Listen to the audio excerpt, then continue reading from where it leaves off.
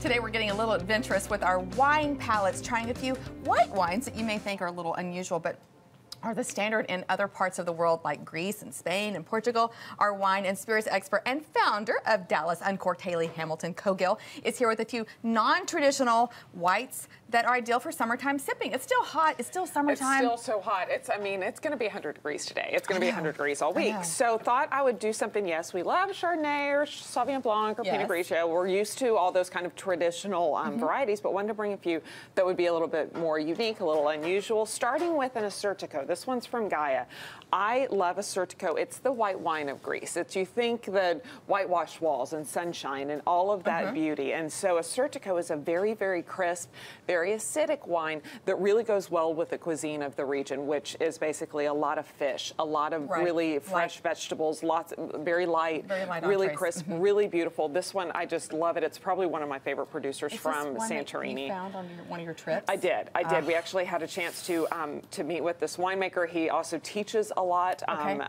It's a really special wine that I just love it. Think it's a good. I want to taste that now that you've completely sold me on it. It's a great one, and it's also, I think it's about $29 you can find it at Specs. Well, that's good. Yes. Next one is a Semillon. Semillon we usually think of as the it's a blending grape in the Bordeaux region for a white Bordeaux. It's kind of the white wine that goes into making Sauternes. So usually made into a sweet wine, but on its own as a still wine.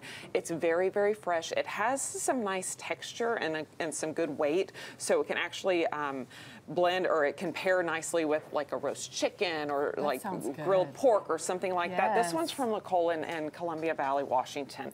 Washington State has actually really done well with this particular variety, and I just love it, really. And it's also very affordable, about $14. You can find it also at Specs. Next one is from Espraro. We've had Dave Baverstock, their winemaker, on before.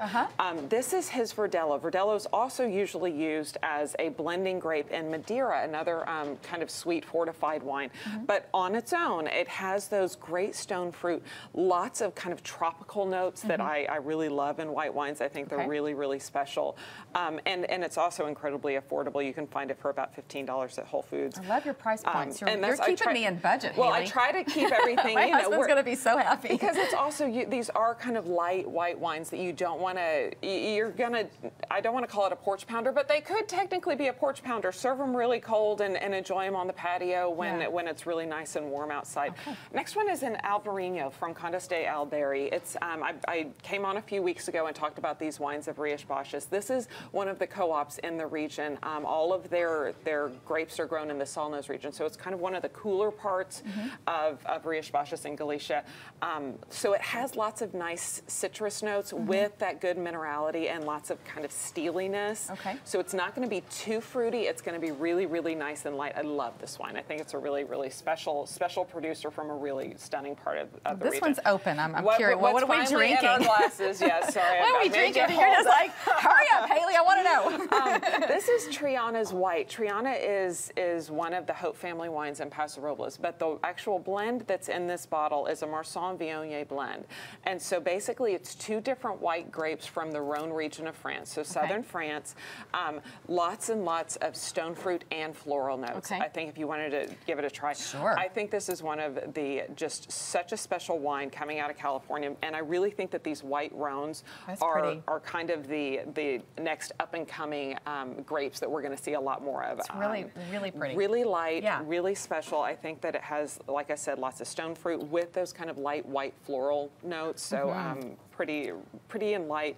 Would also be really, really nice, even carrying it into like the fall with some of your, maybe with serving it as a first course with Thanksgiving, one of those kind of wines. I was thinking like some nice spaghetti squash. Exactly. Yeah, I'm feeling it. I'm feeling it. It's coming. Then the last one is from Stag's Leap. This is their single varietal Viognier. So we had a little blend of Viognier. Then, as I was saying, I think Viognier is continuing to come on.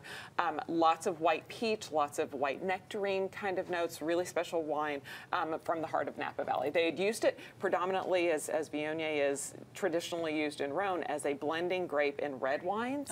Now it's but it's a white grape, and it's making its way on its own. So really Hayley, special wines. You are like our resident perfect. We're drinking a lot. But I just like, I mean, for a girl, and I know our viewers that don't know a whole lot about wines, I just rest on you, awesome. And you bring it, and beautiful white wines for the end of summer. It's still hot enough to do this. So, exactly. And these are affordable. And they're affordable, and they're also really interesting. And so if you wanted to open up something, especially at a dinner party, maybe, you know, make your surprise your guests a little bit, then I think they awesome. Really enjoy it. Thank you so much. All right, you can find out more about these wines by going to Hayley's website. It's DallasUncorked.com. All right, we're getting to fulfill our ALS Ice Bucket Challenge with Zaza Morning Team from 103.7 KVIL. Stick around. It's about time to get wet. We'll be right back.